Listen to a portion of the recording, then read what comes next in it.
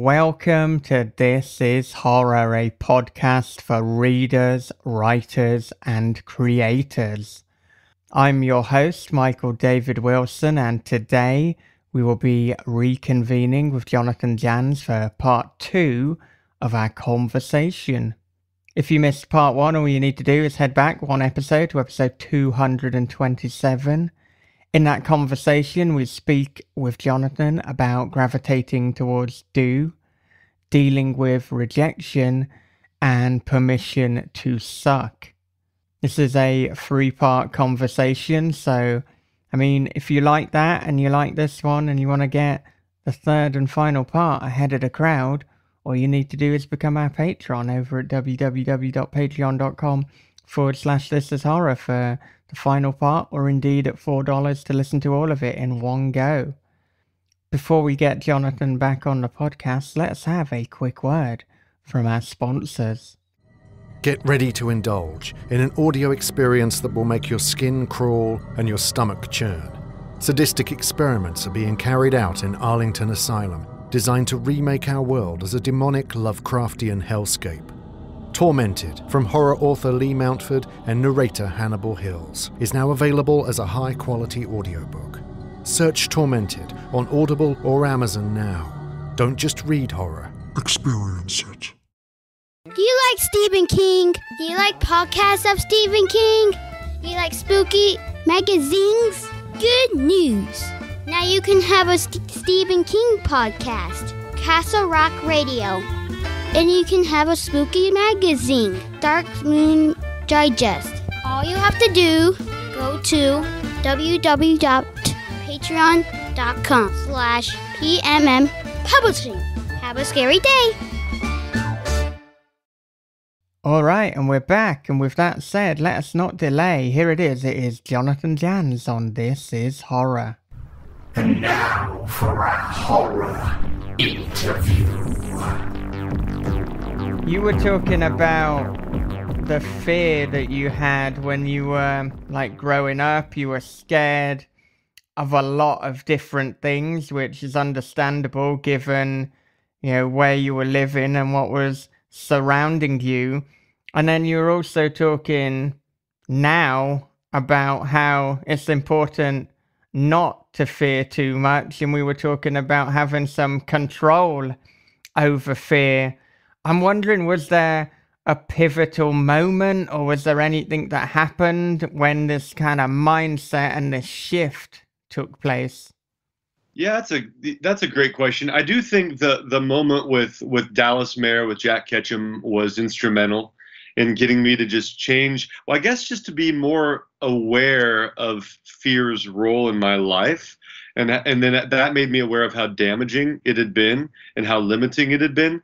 And another example, this is going to sound so weird and superficial and odd, but that's how life is, right? These things come from areas we never expect.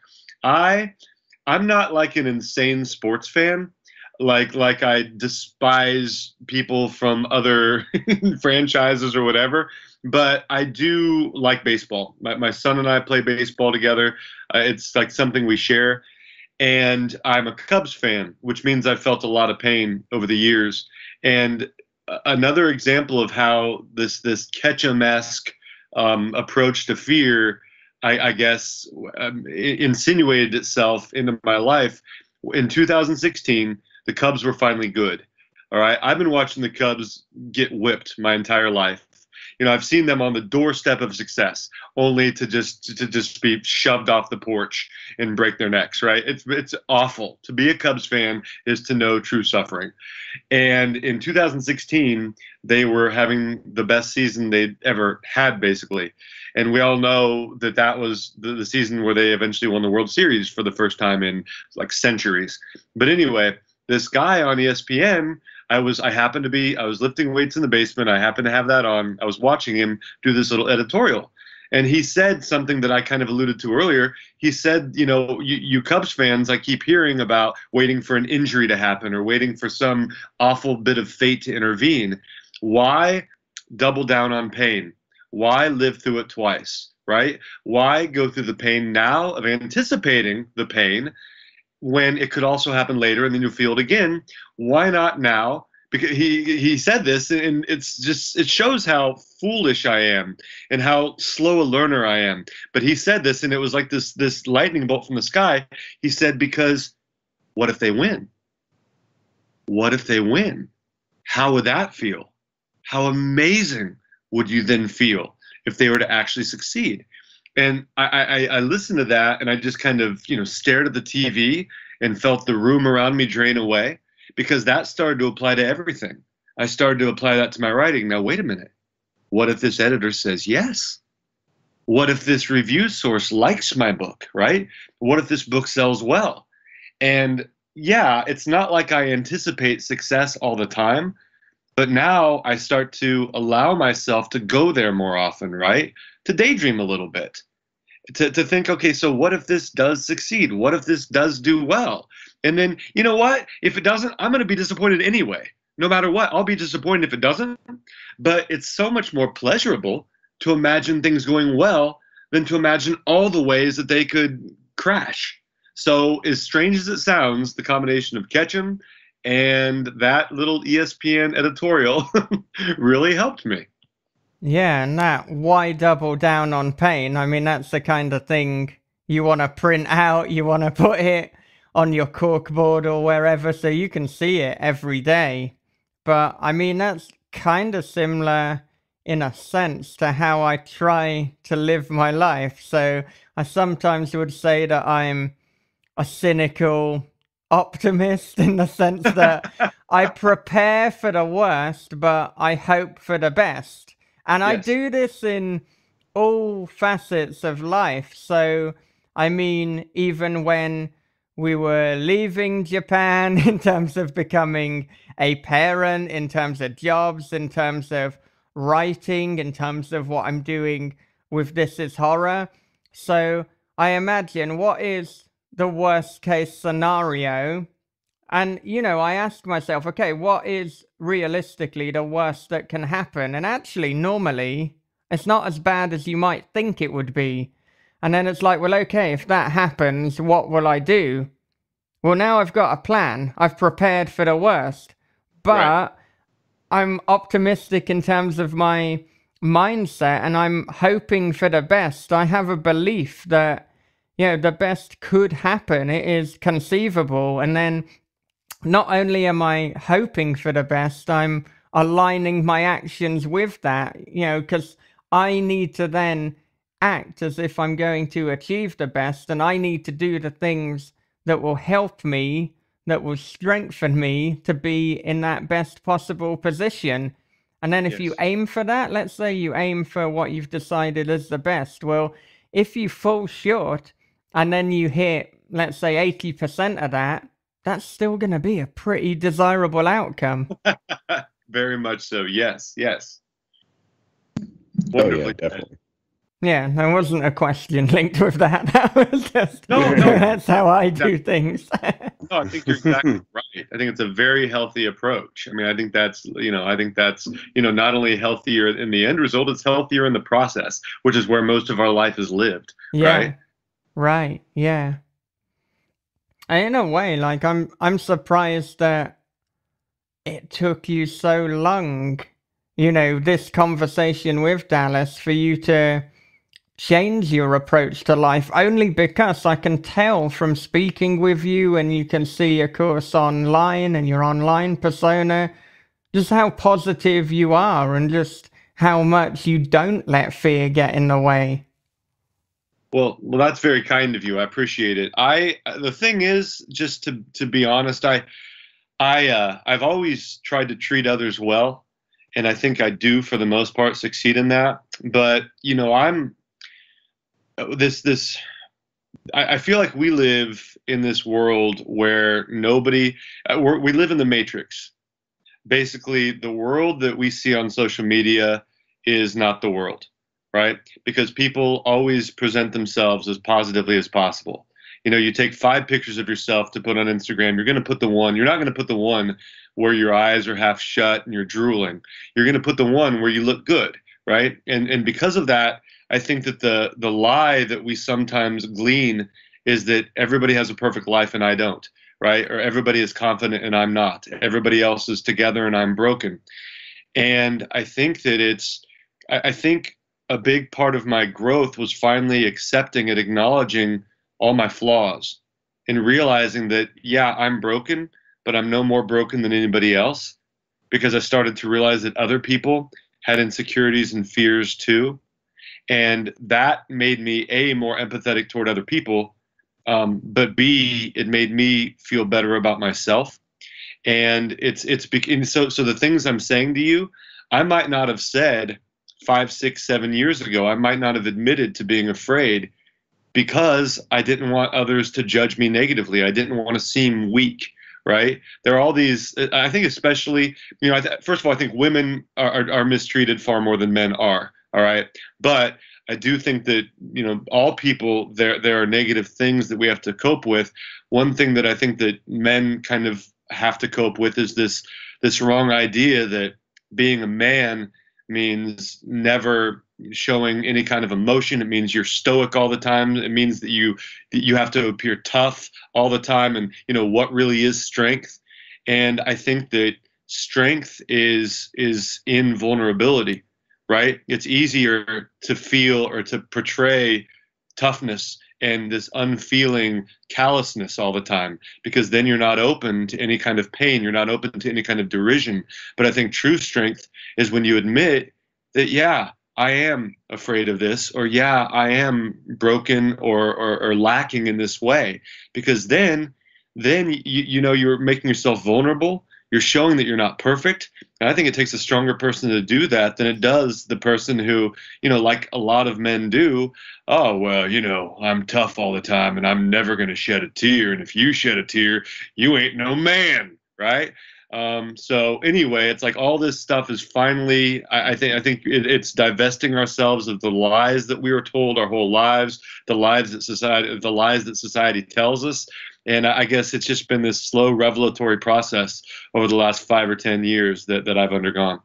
I'm relating to so much of that. And I think a game changer for me was becoming comfortable with acknowledging that I can be wrong. And also saying sorry. So saying I'm wrong and saying I'm sorry were two game changers for me, because I think for whatever reason, up until and in my early 20s, I think I just felt like it was almost better to act like you're right and to be stubborn and to have conviction in your views and what you've done, than to just put your hands up and say, you know what?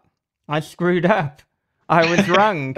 And this can create a really bizarre situation, because if you're being that stubborn, you can then argue for your point, even to the point of absurdity.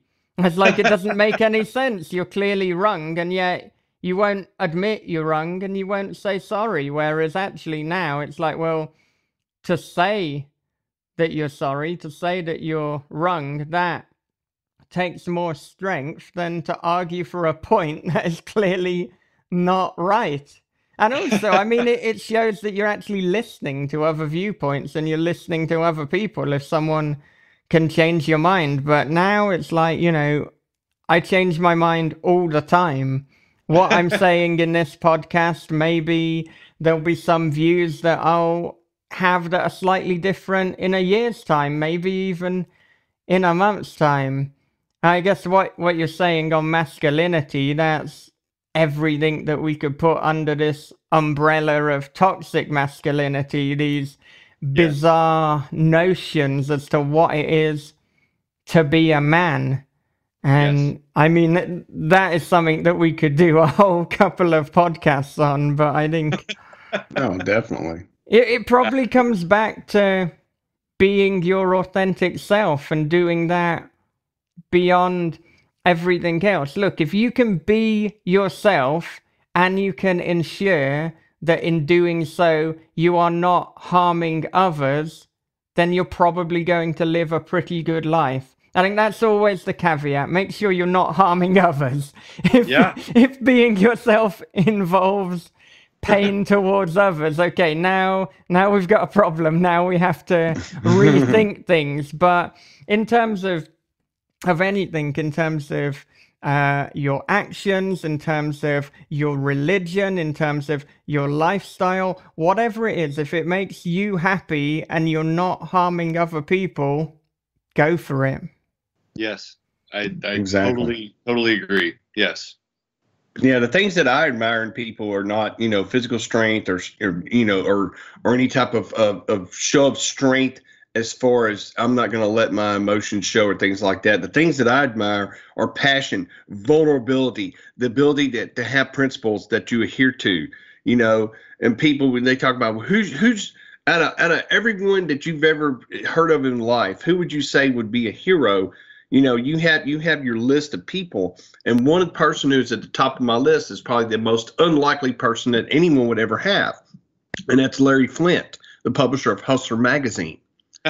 Okay, we're talking about a guy who's perverted, who's vile, but also believed in his principles so much that he was willing to go to prison for a long time because he was right about something. Mm-hmm. Yep. And you can't beat that kind of strength. You know what I mean? It's like, hey, you know what? If you want to prove me wrong, that's fine. I know I'm right, and I'll go to jail for the rest of my life for it. Mm-hmm. And the crazy thing is he took it as far as he could, and he won because he was right. And when you see that, and you see that kind of dedication over just the fact that, hey, you know what? If I want to pick on someone, then I have the right to do it. And it may not be right, but I have the right to do that. And, people talk about, well, we have this freedom of speech and things like that, and they don't really know how it applies. You got to kind of give Larry a big, round of applause, because he knew exactly how it applied, and it's to me, that's more strength than anything else. Than somebody out there who's tough and can beat up people. Those are the people that scare me, the ones that don't talk, that don't have any passion, that have this locked look on their face. You know what I'm talking about? This locked look. You're never going to get past it, mm-hmm. and it's men. It's usually, and these type of people are toxic. And those are the people that I steer clear of, because they're not people that I want to associate with. There are people that are going to snap at just the wrong statement, and they're going to exact physical harm on someone. And that's just not, to me, that's not a sign of strength. That's a sign of instability. Oh, absolutely. Weakness, instability. Absolutely. Those are the kind mm-hmm. of people who make the world, they diminish the world rather than adding to it. Exactly. Yeah. And somebody else, we've talked about Lansdale, we've talked about Ketchum. Somebody, I don't know how you all feel about him, but somebody that I admire in the writing community, and he's a great friend, like a brother to me, and somebody who is inspiring and passionate, is Brian Keene. Mm-hmm. I knew it was going to be him. I knew it was going to be him. But it's, it's funny. It's like, on one hand, he's a friend and a peer, but on the other hand, he'll always be a hero. From a writing standpoint, I love his work, and I'll always be starstruck by the guy who wrote Ghoul and Dark Hollow. But at the same time, I love how he conducts himself, and people only see him like when there's a controversy, he'll be there. But but the reason he's there is because he's passionate, and he's usually either calling out somebody for being unkind to somebody else, or he's defending somebody who's being mistreated, right? And so for me, like, Brian is not out to prove his toughness. He's showing, strength by being passionate about what he believes. And I think that that's a really important distinction, but it's one that he nails and one that I really admire. Yes, right. And another point is that he's vulnerable. Whenever when I say that, if he's wrong about something, he will be the first one to tell you he was wrong about something. Very true. Very true. And it's like, hey, you know what? And because I listen to his podcast, and he's like, hey, you know what? And I've made a mistake, and this is really what's going on, and I'm sorry I made this mistake. Whereas other people would be like, well, I'm just going to sweep that underneath the rug. And I said it before, I'll say it again. He is truly the hero that horror needs. He really is. He's horror's Batman. And yes. he is. And there's this cheesy word that I got in one of my classes at Purdue, but it's intentionality. And I think that intentionality, often really matters. And it's, from where is this person coming? And Brian, just like you two, just like me, we all make mistakes. We're human. We make mistakes. But if you really spend time with him, you listen to his podcast, you talk to him, you see that his intentionality, the place from which he's coming, is a place of good faith, is a place of trying to do the right thing. And he bends over backward trying to be fair. Even if somebody is an abominable human being, he will approach that somebody with as much fairness as he can to present the facts. And that's what always amazes me, when somebody will pile on him or attack him, for this or that. And I'm not saying that he should be, I guess, above dissection like the rest of us, but at the same time, it's like, if you really hear what he says and how he says it, he's trying to do the right thing. He's trying to bring justice to the situation, and he's being fair as he possibly can, right? Which I love about him. Oh, definitely. He's brutally honest, and that's even about himself. If someone has called him out on something, and I've heard people do that on the podcast that he does, and he will go through every step. Okay, you know what? You were right about that. This is exactly what happened. Here's how it happened. Here's why it happened. Yeah. And for someone to be that, so what I call self-reflective, that to me, that's a human. That's a strong human being. And it's strength in being able to point out your faults, and because not everything is all roses, not everything is is beautiful and nice. There are some ugliness, and you have to be able to confront that stuff, and you have to be honest with yourself about how that ugliness may have affected other people. Yeah. Yeah. And I'll tell you, he's gonna be at KillerCon, and I really hope I get a chance to meet him, because mainly because I had a bunch of his books I lost in Hurricane Rita, and he's going to have his books there. So I'm going to be like, hey, dude, I'm buying this one, I'm buying this one, I'm buying this one, because I used to have it. Now you're going to sign them, and I'm going to put them somewhere where they'll never get damaged again. That's awesome. No, gosh, KillerCon is going to be amazing. Wrath James White has done an amazing job getting that set up, and I'd love to go this year. I'm almost certainly going to go next year if I'm allowed to. but yeah, no, he will not disappoint you. And what you're talking about is like I love the fact that he's secure enough to admit that he has imperfections. Right? I think the coolest people can do that, and he certainly qualifies. Oh, definitely. Yeah, and I think intentionality is so key. And particularly if we're talking about kind of moral dilemmas or actions, and we're saying, is this right or wrong? And, the world is so nuanced and complicated and not black and white, that I think really intentionality is something that you need to know, because without intentionality, you don't really have like a fair or a clear picture. And I think with good intentions, there's a lot that you can forgive. But with bad intentions, or if you just did something to be an asshole, well, that's kind of harder to forgive. Absolutely. I could not agree more. Mm-hmm. Now, I wanted to take things back to when you were 18, because it's my understanding that you decided at 18 that you wanted to be a writer, and this was after a terrible car accident. So I'd love it if you could talk us through that and tell us a little bit about what happened and where your mind was at. Yeah, so it was when I was 14, I'd never read a book. And I picked up a Stephen King book on a whim and read it, and my life was changed. And I read as much as I could read from him from 14 to 18. But like you're talking about, so maybe the little seeds were somewhere in my mind about wanting to write, but I hadn't written until I was 18. When I was 18, there was this charity event that I was supposed to participate in, and I was running late, and I was in my car. and there was a two-way stop with this road that went through, and people often went really fast on that road. And I turned right onto the road. There was a car coming from my left to right, and there were two vans, but I didn't see the second van. I just saw the first van. So, and they were both going about 70, and it wasn't their fault, even though they're going above the speed limit. It was my fault because I wasn't cautious enough. And so the first van whizzes by. I think that it's clear. I pull out, and it just crashes into me driver's side. The second van does.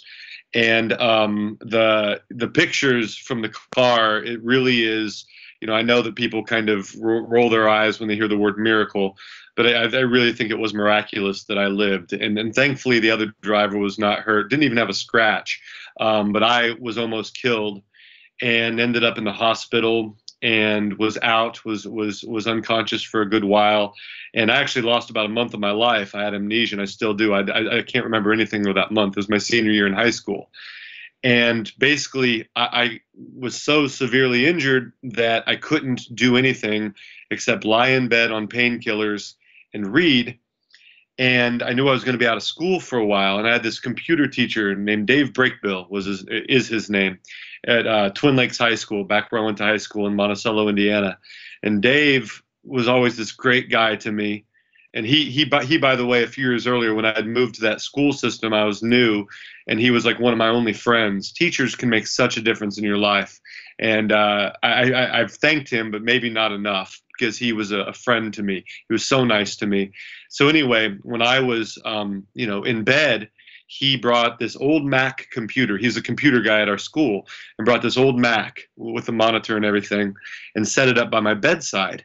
And so I started to write. I love reading Stephen King, but after about 14 hours of it, you're ready for something else, right?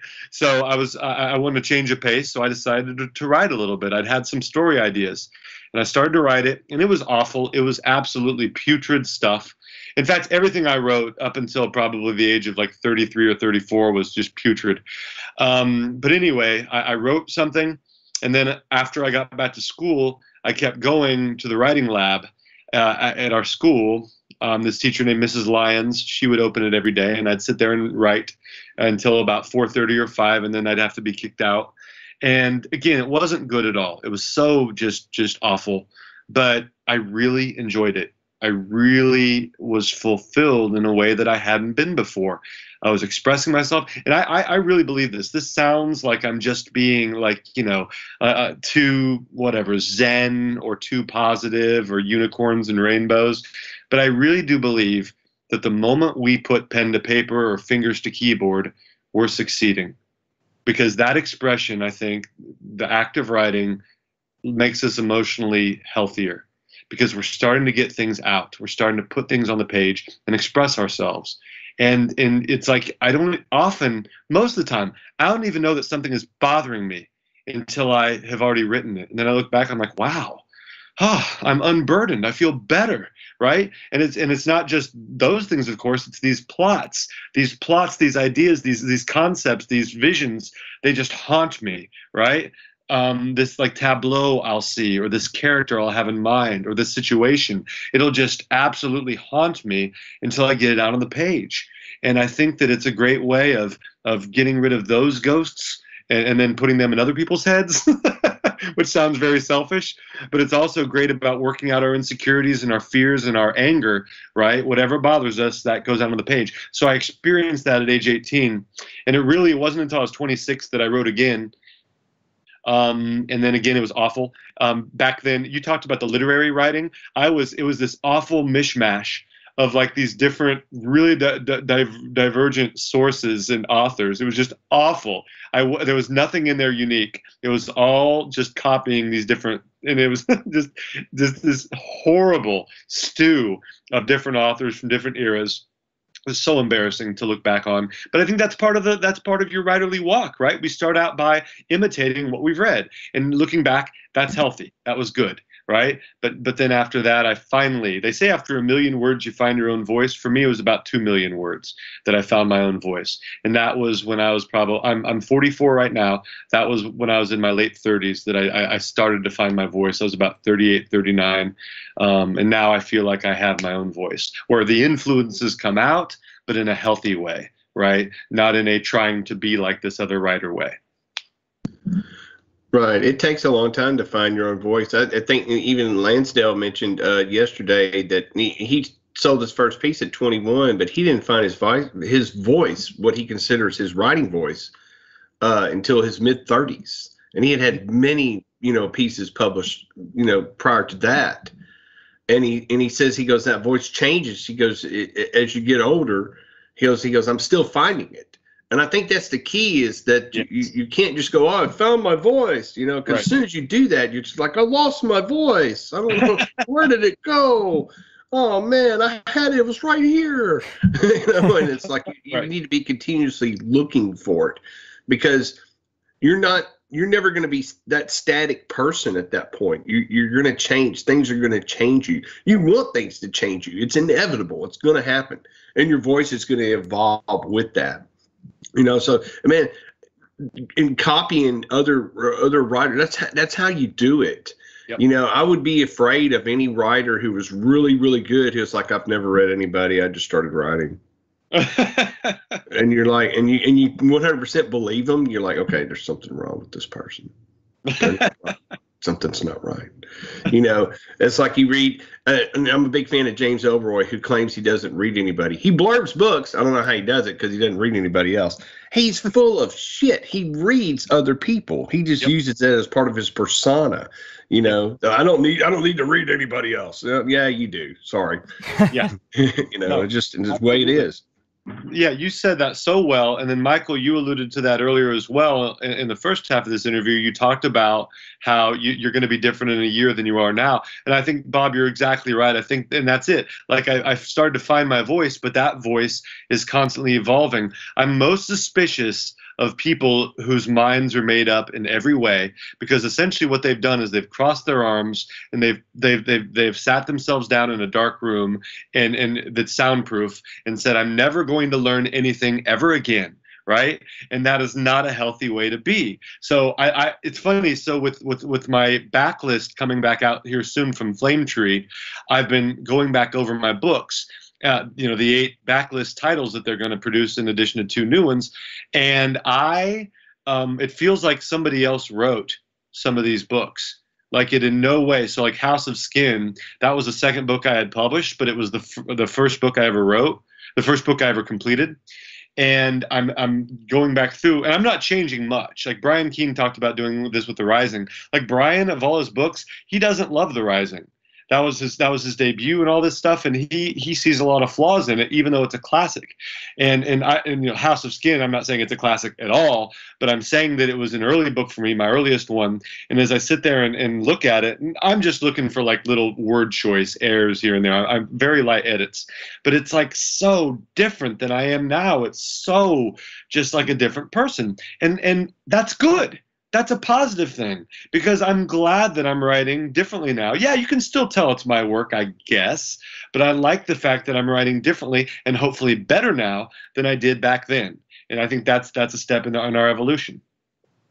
Yeah. Right. You have to be continuously changing and evolving and striving, to get better. It's just the folding the arms and sitting there. That's like I said, I'm that kind of stuff scares me, because it's like you've made a decision, you're that old man, get off my yard, and it's like, it just doesn't make any sense. And the pun, here's the thing, changes come, you can't stop it, and you might as well, you don't necessarily need to embrace every single one of them, but you need to kind of roll with them.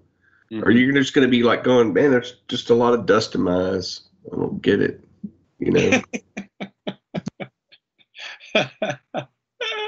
Very true.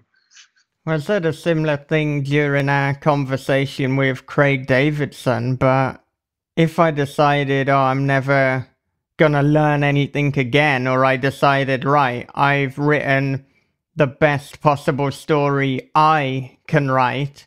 Well, if that's the case, if I'm stagnating, if I feel I can't improve, why bother writing? Why not find something else to do, something else to learn? So if I ever get to a point where I feel I cannot improve any further, then I think I'd do something else, because if I'm not improving, I'm stagnating, or worse, I'm regressing, and I'm not interested in that. Absolutely right. Yeah, I mean, you look at a guy like Ray Bradbury. He wrote into his 90s, right? I have so much admiration, not only for the beauty and poetry with which he left us, but for his dedication to consistent and continuous self-improvement, right? He was always driven, always wanting to explore and expand. I love that. What a healthy way to write. What a healthy way to live. So that's one of the reasons why I love Bradbury. Right, but can either of you conceive of the idea of not wanting to write, or not wanting to do something where you're improving in some way? I mean, to be honest, if I ever got to that, if I ever thought, you know what, I'm done, then it's like, well, game complete. Like, life is done. It's like, right, you can take me now. But I don't think that's gonna be the case, because I think we can always learn. There are always things that we can do. There are always things we can improve, and that's why I often say you can be good at anything, but you can't be good at everything. And then you can apply that and say, you know, I can be good at this at this stage in my life, and good at that at another. Mm-hmm. Yeah. I don't know how Bob feels. For me, yeah, I will never, ever, ever stop. I can't stop. Tom Piccirilli, the late wonderful author, I think and I heard this from a few different sources, but he said something like, if he were on a desert island, what would he do? And I think he said that he would grab a stick and start drawing words in the sand. Yeah. And I think that describes me, and probably, I don't know about you, Bob, but probably. And I think that it's that burning urge to write, to get those ideas out and to explore them. And it's just the most amazing feeling. And never, ever will I stop, ever. Yeah, when I was growing up, I wanted to be, a rock guitar player. So I learned how to play guitar. And I took every music class I could possibly take. And probably one of the most enlightening experiences I ever had was I was taking private lessons from a music theorist. And so we spent a lot of time actually at the piano and a little time at the guitar. But we mainly learned about, theory, but timing, things like that. And there came a day when I'd been with this particular teacher for, golly, I think it was probably maybe a year or two. And he finally said, I'm unable to teach you anything else. And I was brokenhearted. I was like, well, why? And he goes, because you know this. And I said, so what am I supposed to do now? You're supposed to be the best, and you don't even want to teach me anymore. And he said, you're taking it the wrong way. He goes, you're always going to learn. There's going to be new things to learn all the time. He goes, what I'm doing is I'm giving you permission to do what you wanted to do all along. You need to create. He goes, and all you need is my permission to do it. So he said, you need to find a band who wants to do original material. And that's what I did. Now, of course, nature has a funny way of playing tricks on you and stuff like that, and gave me, carpal tunnel syndrome. So it's like, hey, you still play guitar? I'm like, no, I kind of like holding the fork, So, it's like, there's, I can still play. I'm not as good as I used to be, maybe because of the limitations of what this disease has done to my hands. I can't play as long, and so I at that point, but I was also writing lyrics, and and I'd written some stories, and that's what, shifted me into writing.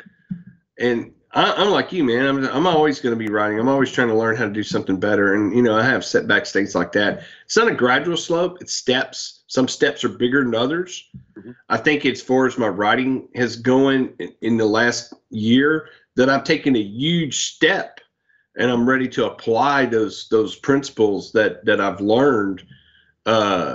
You know, it's just, I got, like I said earlier, you know, just giving myself permission to suck again, you know, and just so I can get the, you know, pound out the words. And you just got to continuously move on. I mean, it's just, it never ends. What a cool teacher, by the way. What an awesome teacher to have the humility to be able to say that and to try to give you or help you realize your own wings so then you can do it, right? So the teacher had the humility to admit that now, okay, this next step you got to do on your own.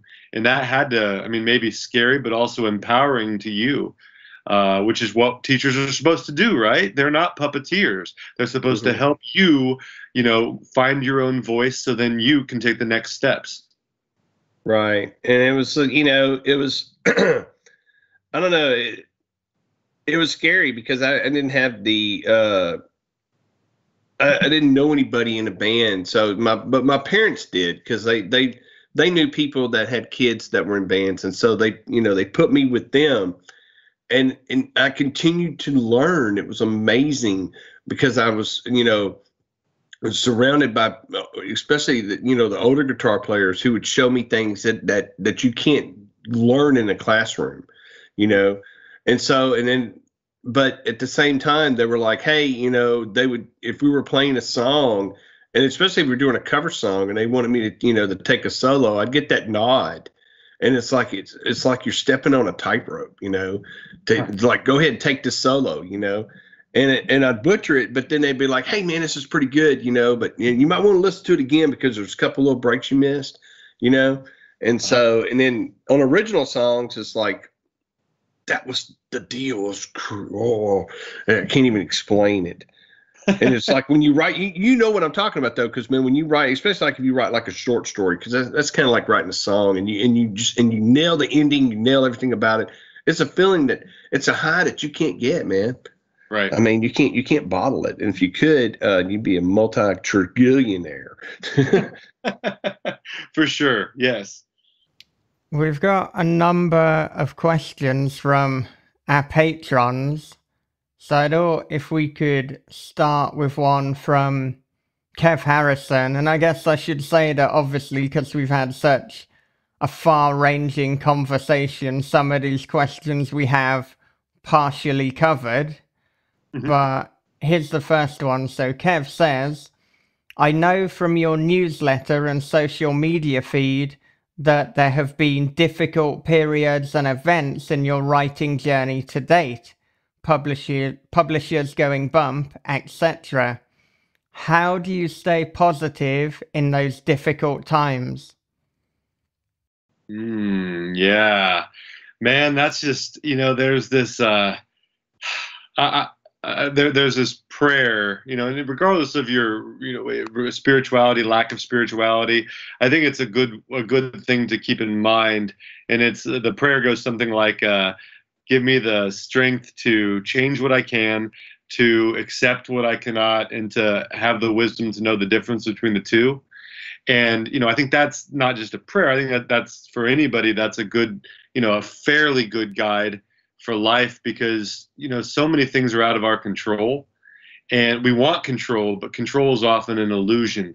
We can only control our own approaches, right? We can control, to a degree, our actions and words, but we can't control market forces. We can't control what this publisher or this editor does. And yeah, so the publisher that broke me in, Samhain, back in 2011, 2012, it went under and took 9 of my books with it. And so they went out of print. So all of a sudden, you know, most of my output is just gone into the ether. And that wasn't really fun. It was first of all surprising, and then there was this sense of just kind of being adrift. And but the more I look back on it, the more I realize, and I don't wish ill on anybody, and I'm not going to sit here and bash anybody, because there are a lot of nice people that worked for that company, and they were really nice to me. And looking back, I just feel bad for them that the company went under, because they deserved for it to not to. They deserved for it to go better than it did. But regardless, it went under, and then these books were gone for a while, and I did have uncertainty and worry and fear, and because there was a time when I only had like one book for sale on like Amazon, and that's a weird feeling to go from having like 10 to 1, and I'm talking a substantial length of time for like a year and a half. Like Children of the Dark was about the only book available for a long time of mine. Now, in my opinion, it was a good one, so that was good, but you'd like to have your other works available. So I guess what I tried to do was just to remind myself that, okay, so this is, you can't change your circumstances, you can just change how you react to them. So you can either be despondent and feel sorry for yourself, or you can work doubly hard and be prepared for change when it comes. And that's what I did. I wrote about this somewhere, I forget where, I think it was in one of my newsletters actually, that Kev is alluding to. But in Bag of Bones, Stephen King's wonderful ghost story, Mike Noonan, the author, writes like 5 books that he just over time that he stores away in this lockbox, and they're like rainy day books in case he ever dies and his family needs supported, in case he ever has writer's block or whatever. But he has these 5 books. And I felt almost like I was doing that during that period where only one of my books was available. I was writing more than ever, and still am. And so I have this backlog of books, not only the backlist ones that are coming, but books that are unpublished, either spoken for by publishers or books that I'm yet to place and I haven't even submitted to publishers yet. But I've got this big backlog that's there. And it's really exciting because it's some of the best work I've ever done. But nobody, except for like 2 or 3 pre-readers, has ever read them before, right? So that's how I reacted to that particular adversity. That's probably the one to that piece of adversity, I think, is probably the central one to which he was alluding. But the way I reacted was by writing and working harder than ever.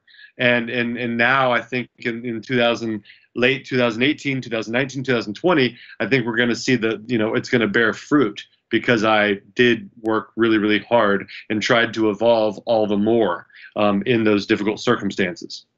Yeah, and I think it's often said that, the way we act during these testing times, this is what shapes us. This is what shows our true character. I mean, it's easy for anyone to be happy and to be positive while things are going well, but when you have something like that happen, I mean, goodness, 9 of your books going out of print. Oh, those are the times that will test you for sure. Absolutely. Yeah. Yeah, absolutely. And the other thing too, and I don't want to make myself sound like a martyr here, because there's so many authors who go through so much worse than that. Victor Laval, I was reading a wonderful writer. I was reading one of his tweets. They were talking about rejections, like people were sharing their rejections. And,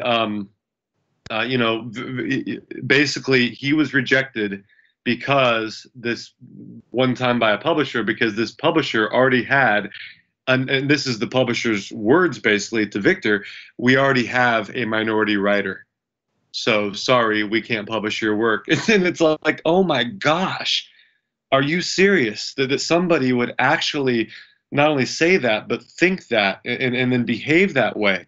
That this person believed that because he or she already had a writer of that particular race, on the roster, that all doors were shut to other writers that just happened to be of that race. I mean, that's, so there are writers who deal with that, right? There are writers who because of their gender, right, are marginalized. It's like we like to, I think societally we like to see ourselves as so advanced. We're not. We have maybe we're better than we were 200 years ago, but look how awful it was 200 years ago, right? So it's not time for self-congratulatory backpatting. It's time for more vigilance to change, because there's this idea in our field, we still need to have so many more women published, than we do now, right? And so many more opportunities. So, the things that I've been through are yeah, they were frustrating, but man, they pale in comparison to some of the stuff that other writers have to go through. Right. And I'd seen that tweet, but I didn't realize it was Victor Lavelle. I mean, the only good thing about that tweet, the only good thing about that rejection is the publisher is basically holding up a red flag for everyone to see and to avoid that publisher at all costs. But what a mind-numbingly stupid thing to say. What a stupid thing to think. And I mean, probably beside the point, but they're missing out on one hell of a writer, and they're missing out on so many talented writers. I mean, goodness, on This Is Horror, we're always encouraging people to read widely. And I mean, that's what makes things interesting. That's what makes life interesting, talking with and reading and experiencing things from other cultures. So yeah, what a bizarre attitude, and one that's certainly not akin to the way I would view the world. Yeah, exactly. Yeah, they are they don't deserve him, right? They didn't deserve him, so I'm glad they didn't publish him. And then B, I mean, I'm not glad of their reasons, but I'm glad that that they deserve to miss out. They're not worth the dust on his shoes. So yeah, it's just it's 2018, but sometimes it doesn't feel like it. Yeah, an unfortunately true comment. Yeah, it's difficult to segue from there, isn't it, really? Yeah. It's sobering. Yeah. It is. Well, Kev Harrison has a second question. He says, one thing that really impressed me with your work has been the ability to write really quite gruesome, hard violence, and also the more atmospheric, pensive, even emotional scenes with equal conviction. Do you have any techniques for flipping from one to the other, or is there a time of day, mental state, or what have you that fits one better than the other? What a great question. Well, Kev's nailing it. Yeah. I think that's partially largely reflective of my reading. The two most important pieces of writing advice I've ever heard are to read, and write. But you notice that I said read first, and you two would probably agree. And yeah, Bob, you talked about that. I think you were talking about that with James Ellroy. I don't believe him either. First of all, writers are liars. So I completely believe he's lying there if he says he's not reading. And Stephen King talks about it. He says, if you don't have time to read, you don't have time to write. And I think that my reading has been very diverse across genres. And then even within horror is such a beautifully diverse genre, and I'm not just talking about the different writers, but I'm talking about the different styles and modes of horror. And so, I've read a lot of quiet horror. I've read a lot of Charles L. Grant and others in that vein. But at the same time, I've read plenty of Richard Lehman and other extreme horror. And so when I go to write a book, I think all those influences, they become part of you, just like the people you meet, they become part of you. So my mother, my grandfather, they live in me and hopefully live in my actions. So too do my influences get expressed. And it's never a conscious decision. It's never like, okay, now I'm gonna channel Richard Matheson here, right? Or I'm gonna channel Shirley Jackson. But it comes out. It's very organic, and that's the great thing about reading, is that you're absorbing it. And then Stephen King calls this the boys in the basement. I think or the girls or women or men or whatever you want to call in the basement. Those things become part of your instrument. They become part of your unique instrument, and then they come out on the page. And so it's very natural for me. Siren and the Specter is a great example. My upcoming release from Flame entry, September 6th. Sorry to sound like a huckster there, but it just kind of rolled off my tongue. But when I wrote that book, there are a lot of scenes of very kind of quiet, brooding horror, where dread is the emotion I'm trying to elicit. And then there are other scenes, particularly later in the book, where I think there's some good action. But all of those scenes just developed very, very naturally, very unforced. And it's just because I've read so widely. So I think that is, I've had bad advice, but I've also had good advice. And that's one of the best pieces of advice I've ever heard, is to read widely in and out of the genre. And I think that helps make your instrument a lot more interesting. And the Siren and the Specter, I recently started reading it, and I mean, instantly hooked. And for me, I thought it was like the kind of old school horror of Richard Matheson and early Stephen King. And I mean, Yay! yeah. And we sometimes the term page turner is a little bit overused, but I think it absolutely fits in this instance. And yeah, I mean, you've got scenes where you're kind of more fearful of the house, of a supernatural entity. And then you've got other scenes which, again, a little bit more Ketchum-esque, and you're worried about some of the human beings. And for me, I love that juxtaposition within horror, when it's like, oh, seems like the house is haunted. Oh shit, it seems like the people around the house are even worse. I'm staying in the fucking house. Well, that is so awesome for you to say and for me to hear. I really appreciate it. And you use a beautiful word there, juxtaposition. I was just using that same word in my film class on Friday.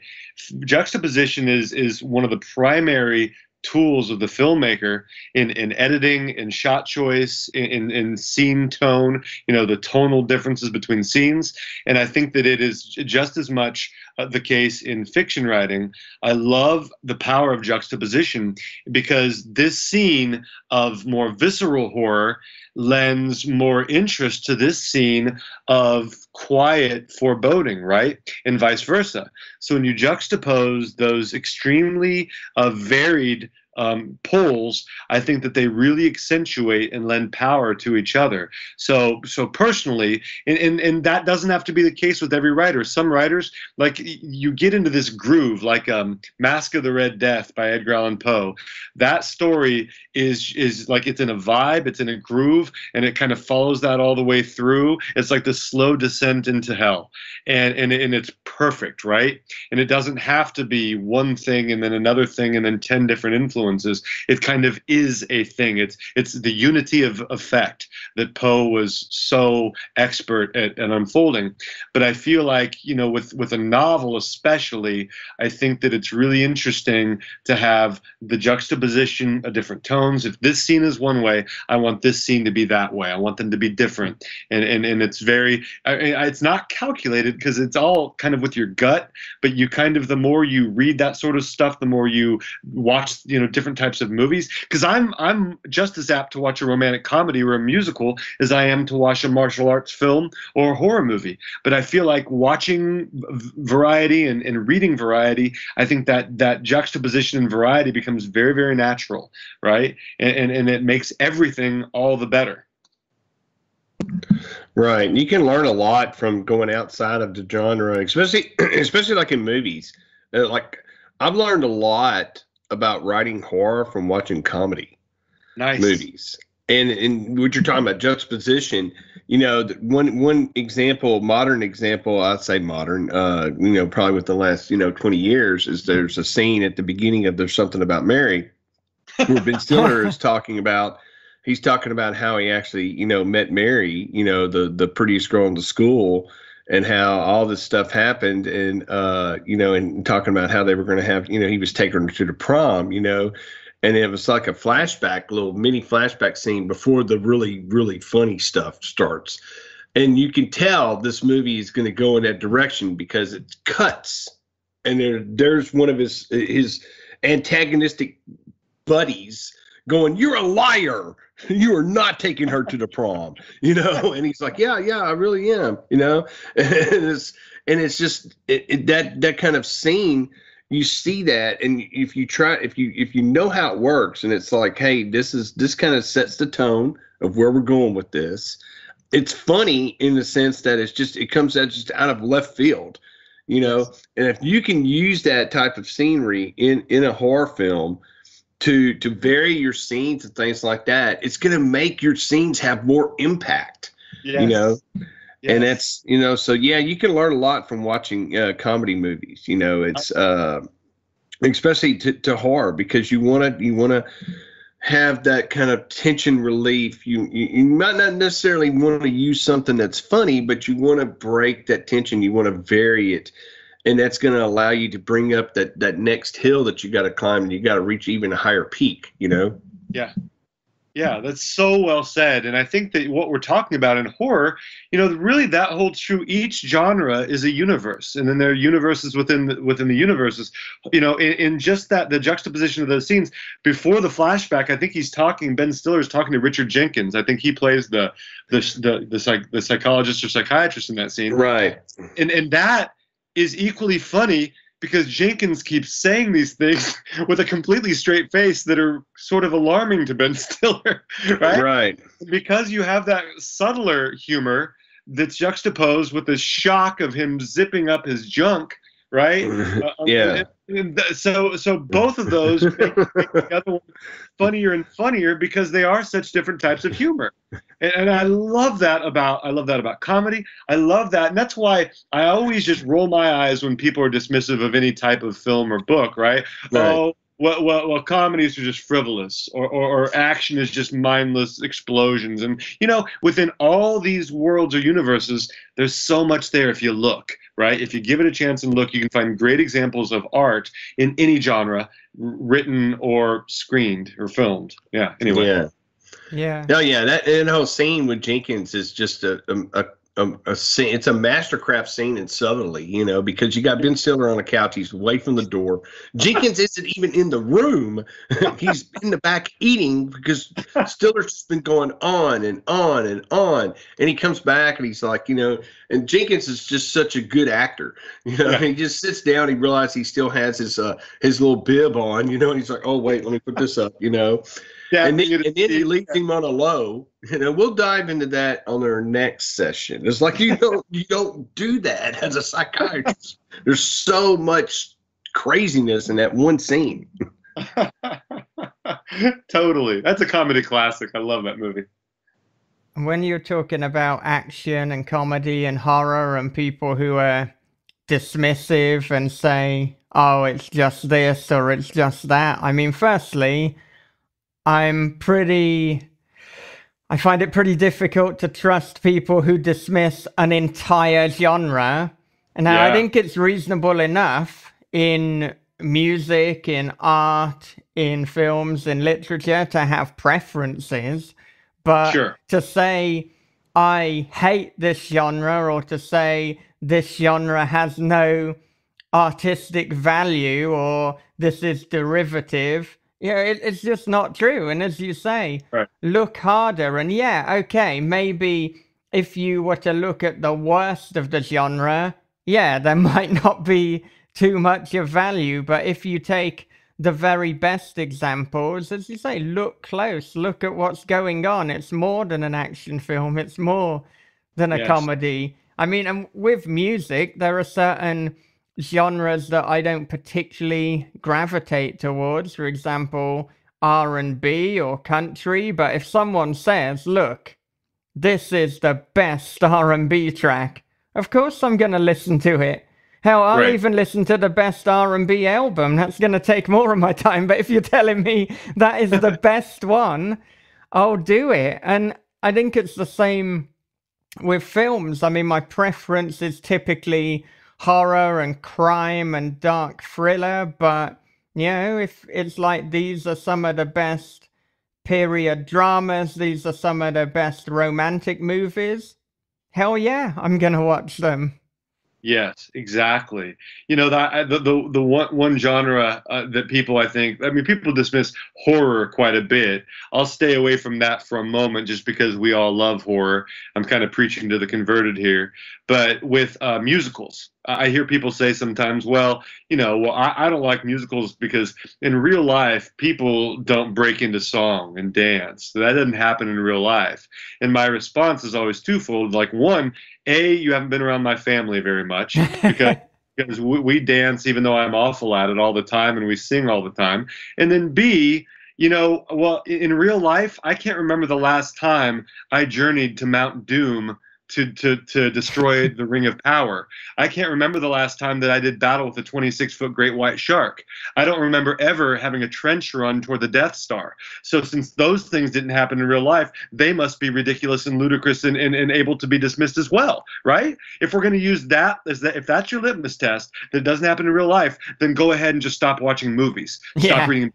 We watch movies and we read books because they are more interesting than real life, right? That's why we go to them.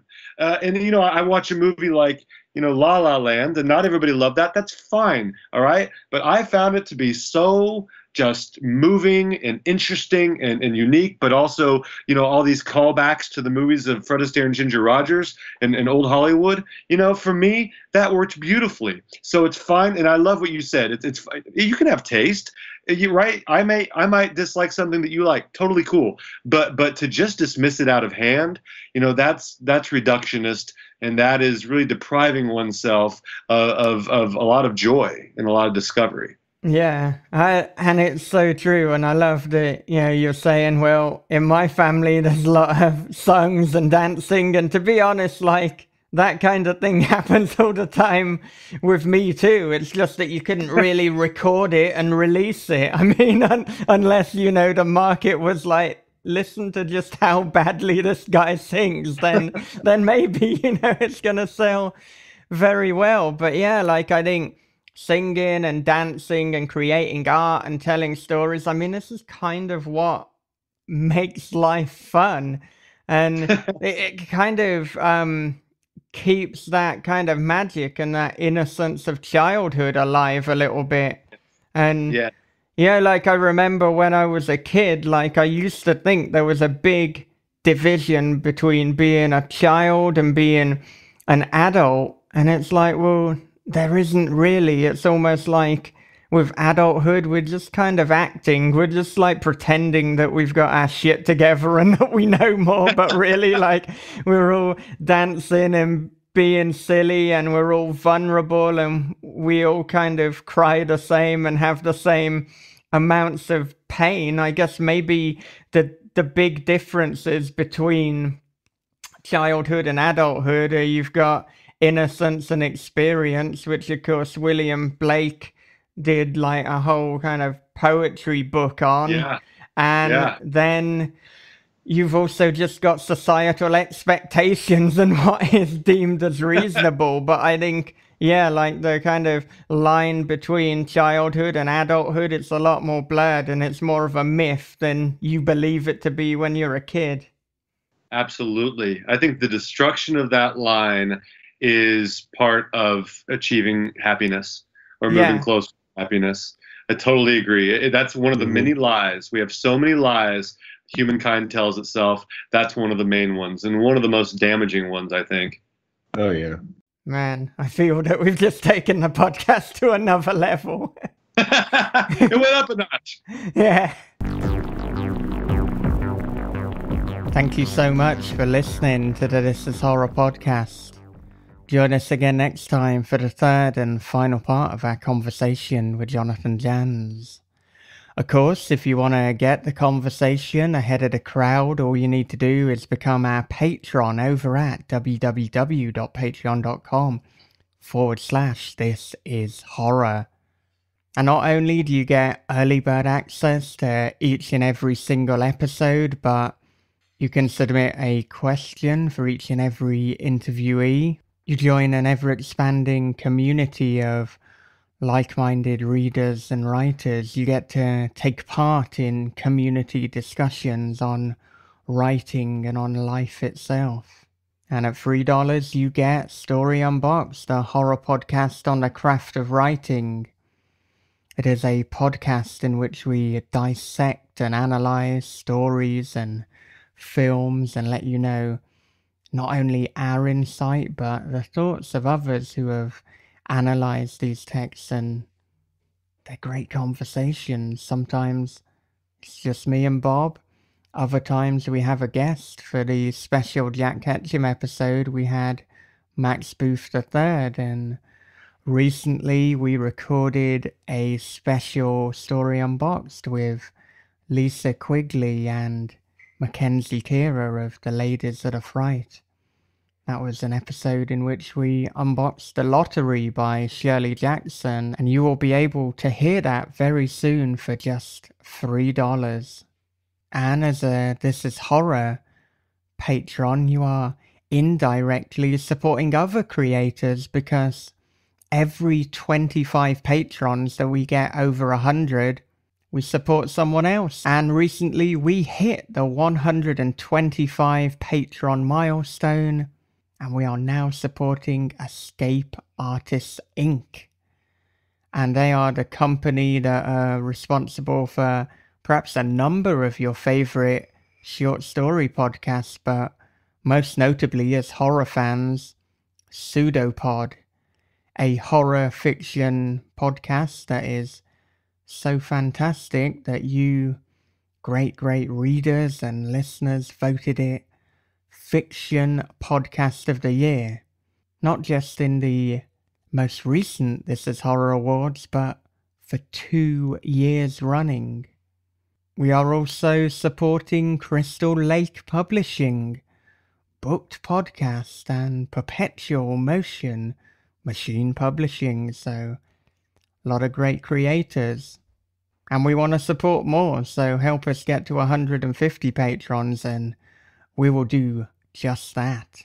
Okay, before I wrap up, let us have a quick word from our wonderful sponsors. Do you like Stephen King? Do you like podcasts of Stephen King? Do you like spooky magazines? Good news! Now you can have a Stephen King podcast, Castle Rock Radio. And you can have a spooky magazine, Dark Moon Digest. All you have to do, go to www.patreon.com/PMM Publishing. Have a scary day. Get ready to indulge in an audio experience that will make your skin crawl and your stomach churn. Sadistic experiments are being carried out in Arlington Asylum, designed to remake our world as a demonic Lovecraftian hellscape. Tormented, from horror author Lee Mountford and narrator Hannibal Hills, is now available as a high-quality audiobook. Search Tormented on Audible or Amazon now. Don't just read horror. Experience it. Another way that you can support the This Is Horror podcast, completely free, is to leave us a review over on iTunes. Now, we haven't had a new iTunes review this week, but we did recently get a very complimentary comment from Kevin Damon over on Patreon in the community tab, and yeah, I thought I'd share it with you because it's really lit me up and made my day, so thank you very much, Kevin Damon. Listen to episodes 213 and 214, the Paul Tremblay interview.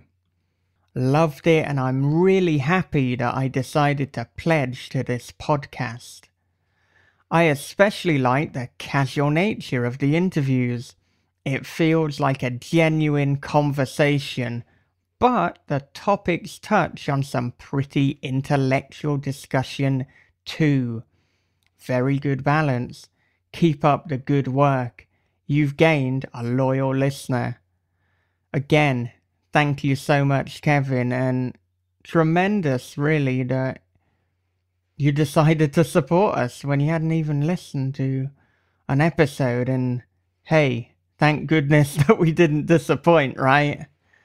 And remember, if you're a patron, you can leave comments over in the community tab as well. It is oft neglected, but it is there for you to use, so please do.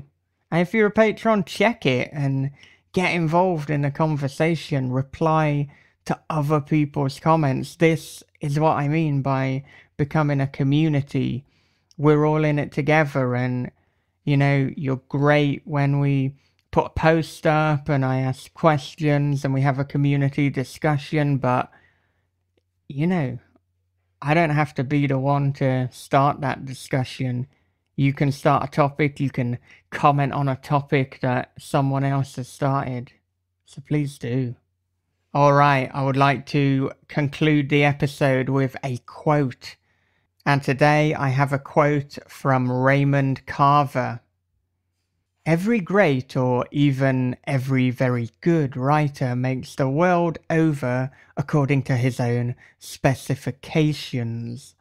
It's akin to style what I'm talking about, but it isn't style alone. It is the writer's particular and unmistakable signature on everything he writes. It is his world and no other. This is one of the things that distinguishes one writer from another. Not talent.